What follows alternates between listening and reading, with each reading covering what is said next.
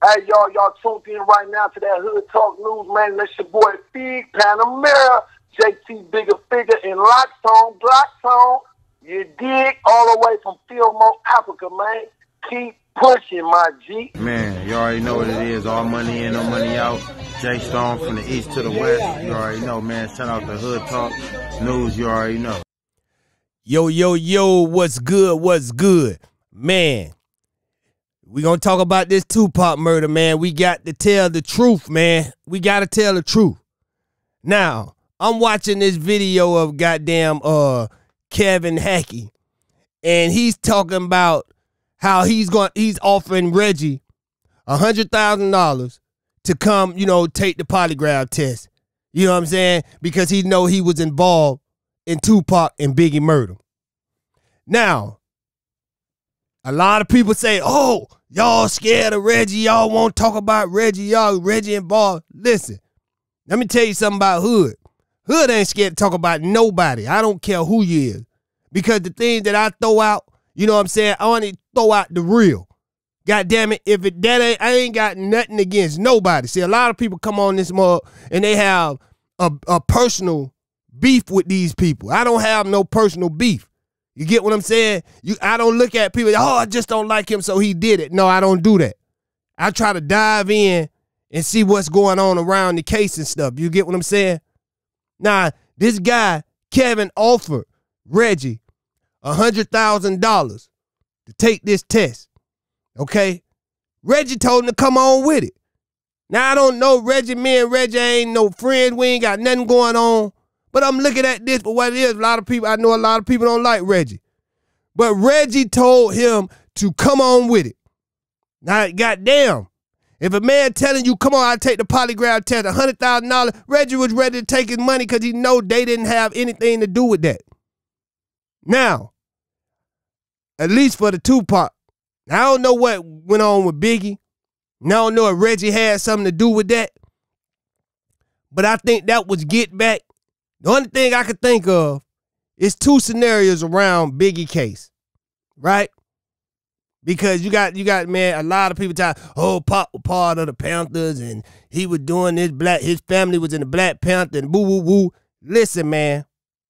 Listen, the leader of the Black Panther got on crack in the 90s, man. They wasn't fearing anybody talking about no goddamn Black Panthers after the Black Panther movement was over with.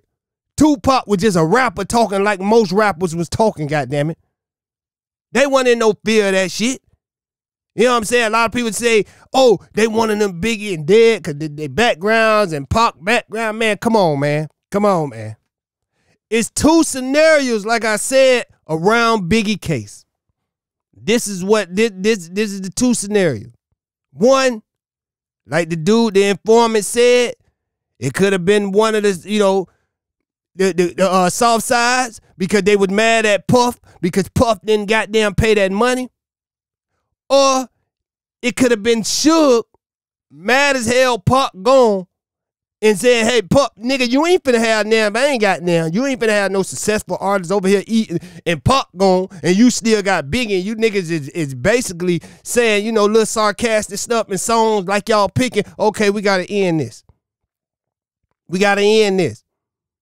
So that's the two scenarios I'm going to go with. It's either probably one or the other. But when we jump off talking about, and I believe, listen, when they say Cricket Cops was involved, I believe Cricket Cops was involved this way. Suge hired some off-duty or non-working goddamn police that was already Cricket. That don't mean the whole goddamn, the force Cricket, everybody in the police station had something to do with it. I don't think that. But I think, yeah, it was some Cricket cops that was involved, that was working for Suge, off the clock, doing some shit. I don't think they were going back reporting to their goddamn captain saying, yeah, we're going to get Tupac today and Biggie tomorrow. I don't think it was like that. I think these niggas was doing some shit behind they goddamn police station back, goddammit. Just like they say one of the cops that were working with it was arrested for a bank robbery and all types. So these niggas was Cricket anyway. Goddamn, y'all watch Denzel and goddamn Training Day. That don't mean the whole goddamn police force was Cricket. It was his ass. You get what I'm saying? So That's what I'm trying to tell y'all, man. When it comes down to this, yes, I agree with y'all. I believe it was some cricket cops involved, right? But I don't think it was a conspiracy by, the government and all this motherfucker. I don't think so, man. Now, if Pac or Biggie would have died a different way and we couldn't have seen this, then I probably would have thought so. You know what I'm saying? And a lot of people say, oh, they set it up. They set it up. It was woo, woo, woo. Man, listen, let me tell y'all something. Around that time Tupac got killed, man, we had a bunch of other goddamn terrorists that was really a threat to America.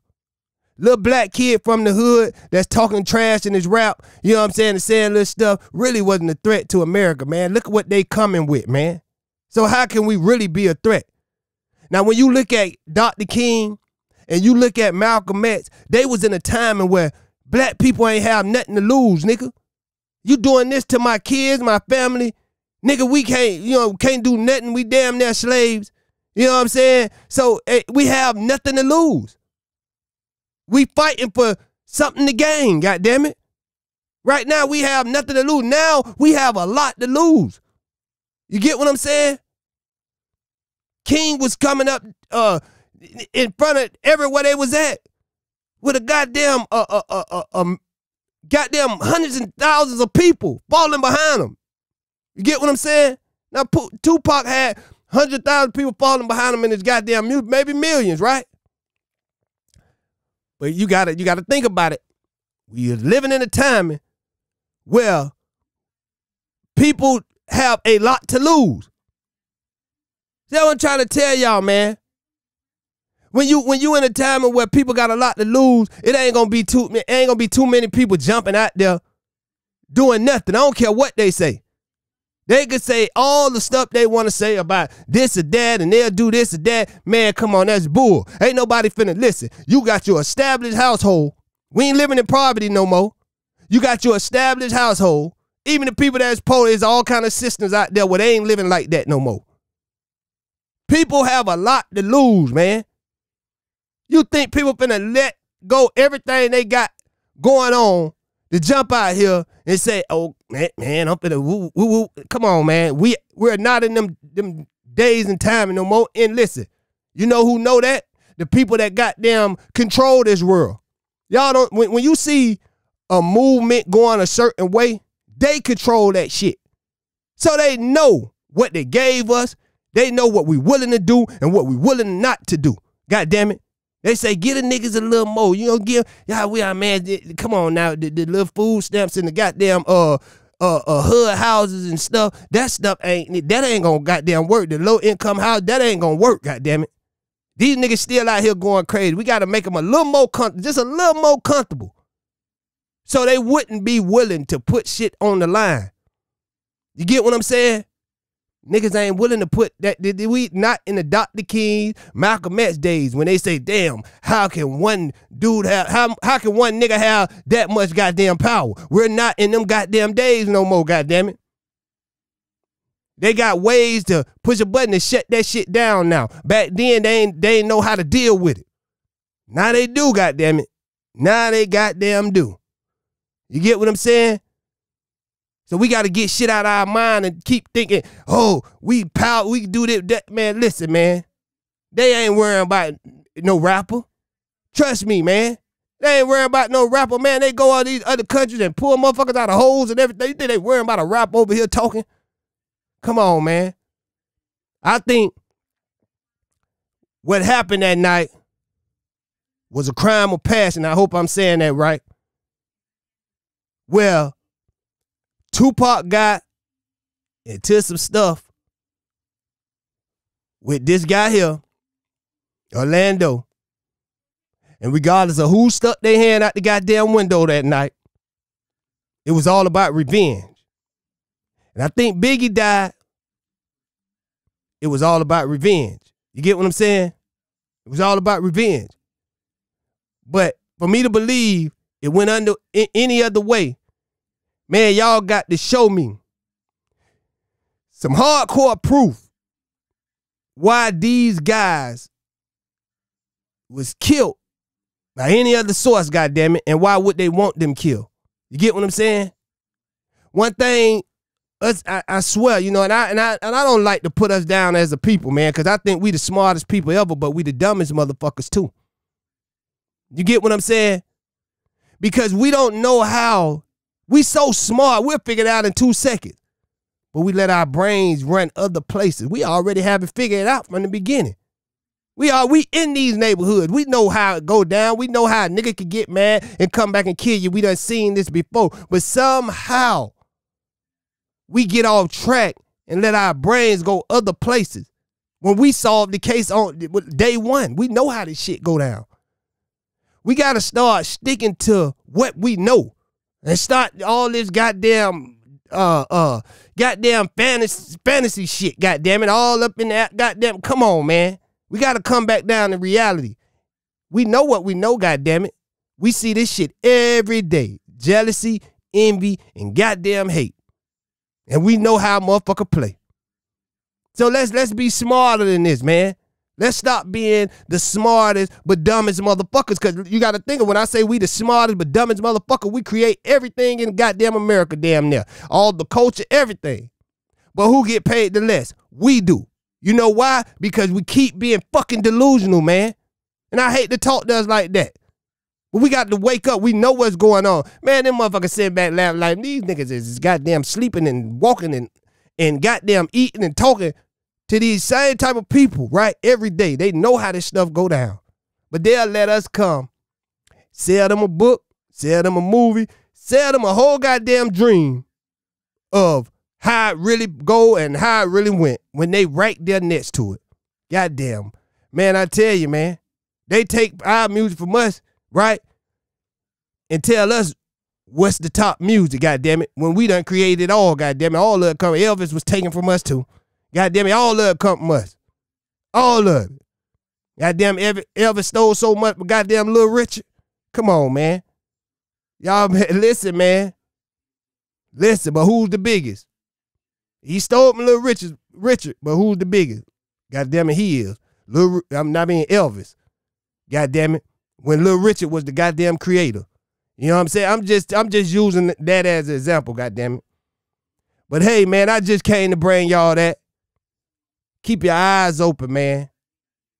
Look at a situation for what it really is, man. And don't forget to like, share, and subscribe to the realest platform on the planet. Hood Talk News. I'm out. Young Nab, baby.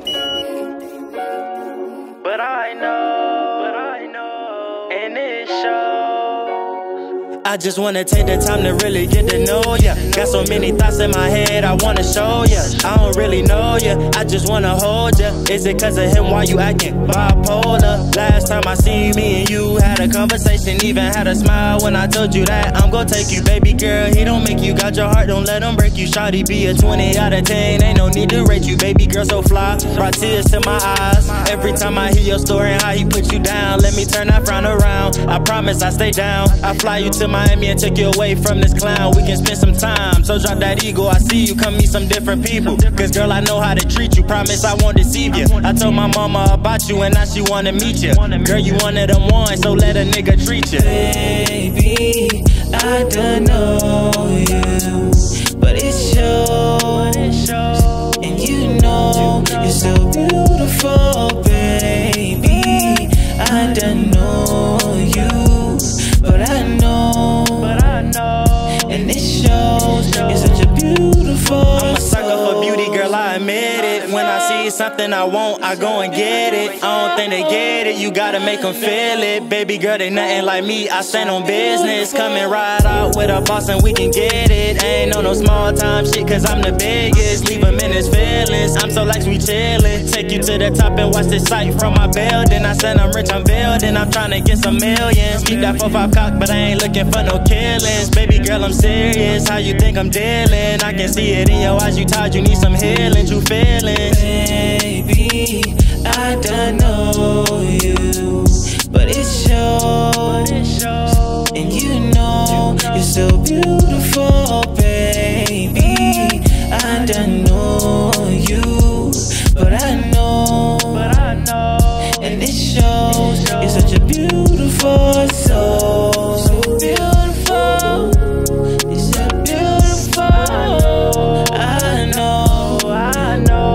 You're so beautiful, baby. I don't know you, but I know, and it shows. You're so beautiful. You're so beautiful. You're so beautiful. Beautiful. You're so beautiful.